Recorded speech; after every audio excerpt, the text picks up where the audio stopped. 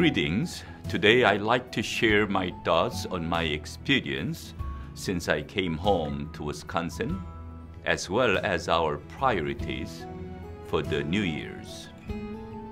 One of the most exciting things happening right now is my visit to local churches and circuits. And I've been to 7 circuits and 70 congregations.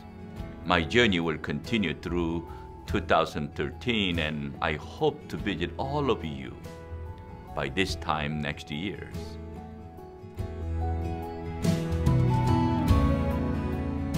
The Cabinet and I are in the process of further strengthening our supervision system.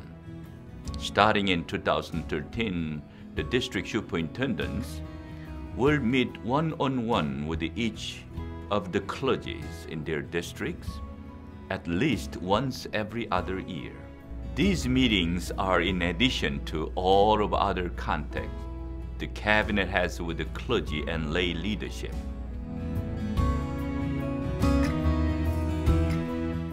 I am also excited about the development of district strategy teams. On January 19th, the Cabinet and others that I've invited will join me in a training session for the district strategy teams. Led by the district superintendents, these teams will identify places to plant new faith communities and justice and mercy ministries, as well as ways to reach new, young, and diverse people for Christ Jesus throughout Wisconsin. I consider my leadership role in the general church another high priority. I am honored to serve as a president of UMCOR and oversee the outreach of our United Methodist Connection wherever there is a disaster requiring a response from us. And as a president of National Korean Plan, I help support the churches in their efforts to serve Korean people in the United States and beyond. And as a leader of Just Peace Ministries for the whole church, I support a network of individuals and congregations who are dedicated to bring forth a culture of just peace to communities, the nation, and the world. I am very glad to offer leadership in these very important ministries.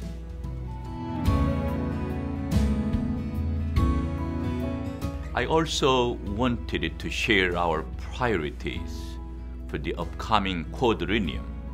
As United Methodist, we have 4 focus areas, and they are also our focus here in Wisconsin.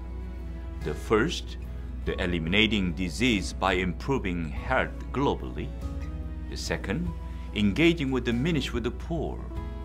And third, the creating new places for new people and revitalizing existing congregations.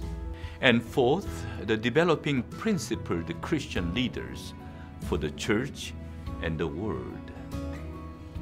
Additionally, I invite you to focus on our new fruit-producing strategy.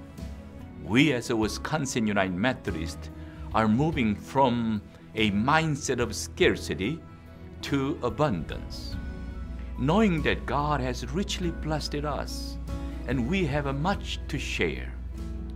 And we are moving from retention to recruitment, not just focusing on the current ministry and the church members, but rather focusing on those we don't yet know and who we want to invite to share the faith journey with us. So we will imagine God's kingdom together in the community and pursue the new possibilities all over Wisconsin. We are moving to including all God's gifted people and developing strategies to welcome all people and celebrate the wonderful diversity of people here in Wisconsin. I realize that everything that I have talked about takes time. there are some things you can do now. You can pray for each other, pray for our leaders, pray for our congregations, and please also pray for those who are marginalized and in need. We know we have been created by God to be part of a community, not isolated individuals. So I pray that we will form many partnerships and share the efforts in the years to come. If we do, I know God will bless our efforts and we will see a revitalized United Methodist presence throughout Wisconsin. I'm grateful for all of the prayers and all those who are working together for good and for God.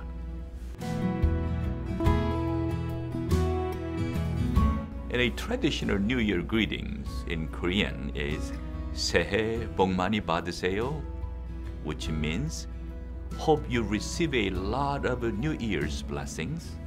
I know we in Wisconsin will receive many blessings from God in the new year ahead. This is my prayers. May God richly bless each of us with generosity and purpose in the new year and beyond. Amen. And thank you for sharing this time with me today.